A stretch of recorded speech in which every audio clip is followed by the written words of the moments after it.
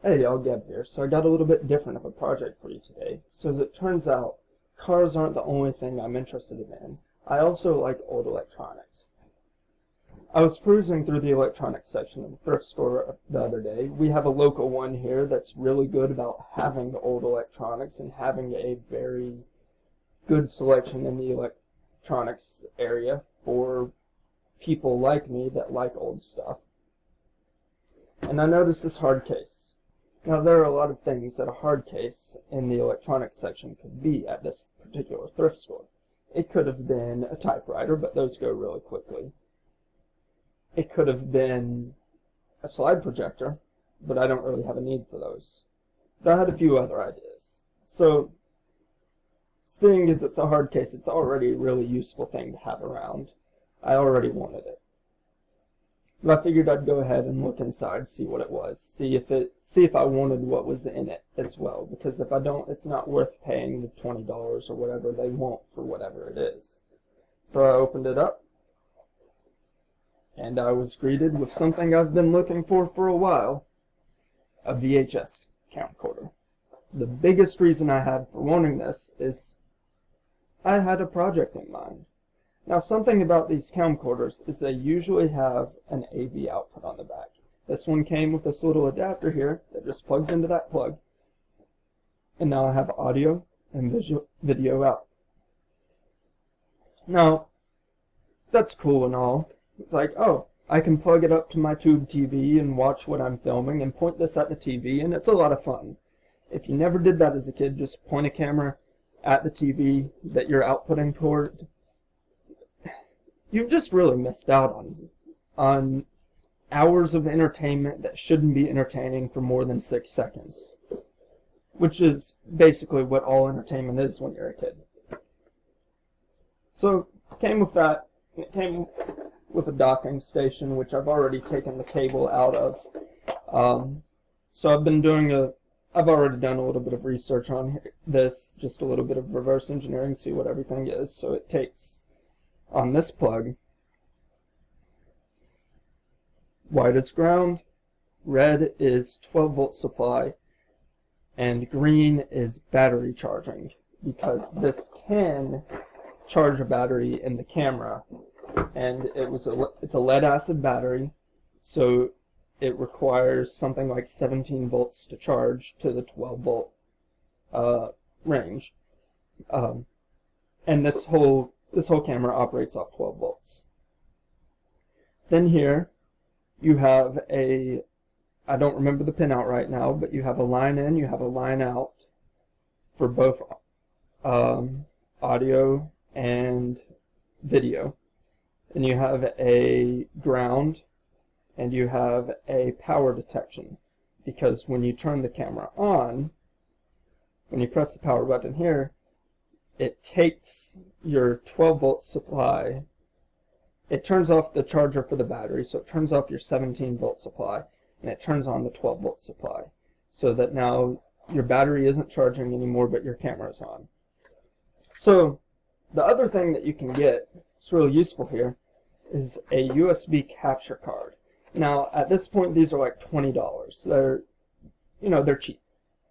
You can get them for as low as like $12 brand new, or you can spend like $70, $80 on them real easy. But this is just a cheap no-name from Amazon. And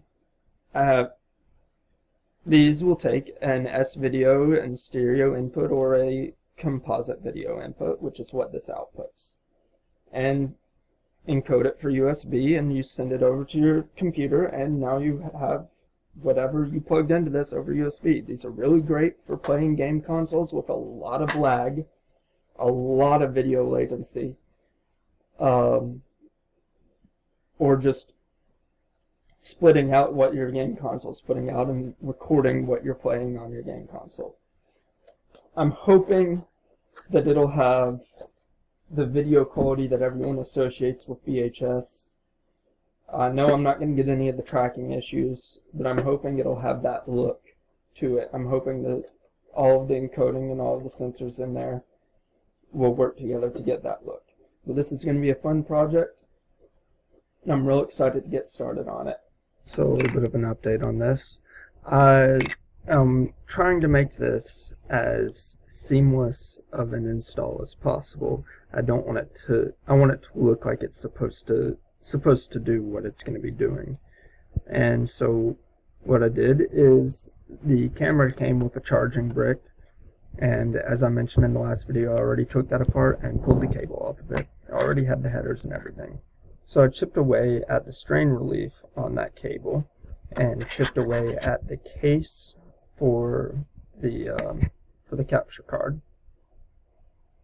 so that I can just set this in here and snap the case together like so, and now I have the strain relief and the original cable coming straight out of the capture card. Obviously I'm going to have to do some trimming here and figure out where I'm going to put a power input on this case, but this is a start toward my install where it's just going to be the only modification to the camera is not to the camera at all, but to the cable that plugs into it. So to make this even more amusing, like I said, I need a 12-volt supply for the camera, and I can have that 12-volt supply over the cable for the camera, but you don't get a 12-volt supply over USB. So I have a lot of power supplies that use the same plug, and you know this plug, you know this 12-volt plug, because everything you have that's 12-volt uses it. Your router probably uses it, you know, everything uses it. And I figure I'll just put one of those somewhere in this system. Well, I don't have enough space in the container to put a panel mount one, and I don't want to modify the camera. I want this to be able to work independently of whatever camera I have, even though it's always just going to be this one. So I found this backup camera that I've had sitting around for a while, and I figured I'll just cannibalize it because it has that same plug as an inline format. So I'll just use a camera and cannibalize that camera in order to make a camera that's of a lower quality and make this camera less useful. Alright, I've gotten everything wired up, did a little bit of testing. As it turns out, I had my wire colors wrong for power. I know I said that the white was ground, but the white was battery charging and the green was ground, which only confused me for, well, we're not going to talk about that, but I got it fixed and nothing died in the process other than, you know, my self-esteem.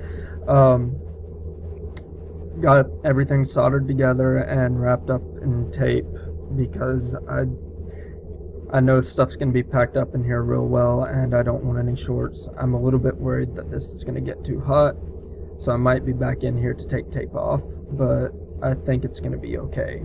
And if it's not, with how this is all put together, I bought a second one of these capture cards so I could have a capture card, and as you can see here, it has a pin header, so it has a connector there, so I can just, if this board dies, I can put the other board from the other capture card in here and just not wrap it in tape that time and continue on my merry way. So I'm going to get this closed up and I'll be back in a little bit with film from the amazing 30-year-old camera. Alright, Deb here, and today I'm coming to you from Potato Vision. That's right, I got it working. It didn't give me any problems at all. In fact, most of my problems came from the software side of things. So I think this is recording. I hope it's recording. But more importantly, remember what I was talking about? That's right. I got it. Here we go. This is the most fun thing that you can do with a camera, ever. Yeah, you can do this with your webcams, but you know, it's just not as much fun. This is so much. Why do I enjoy this so much? Hours of entertainment. Alright, I'm going to set you down for a moment because I got to set something up. So I know I've mentioned this before, but I do have a pretty interesting setup for my video recording. You see, I don't have a real camera. I have my 30-year-old VHS camera, but I've been doing most of my filming with my 4-year-old smartphone. So this is what my setup looks like. I got a tripod, some rubber bands, and that's how I do it. Just rubber band my phone to the tripod and put it at an angle it's not supposed to be at, and kind of just hope for the best. Oh, best thing about this camera, I can fade out. I did find out that the microphone on the camera isn't working, which might be, that might be the reason it was just tucked in a corner for sale, but it's probably because it's a VHS camera. So I'm having to record audio from my computer with a 15-20-year-old lapel mic that I just happen to have. But I think that's something I can work with. Alright, thanks for watching. I hope you enjoyed this project, and maybe you'll see more from this camera in the future.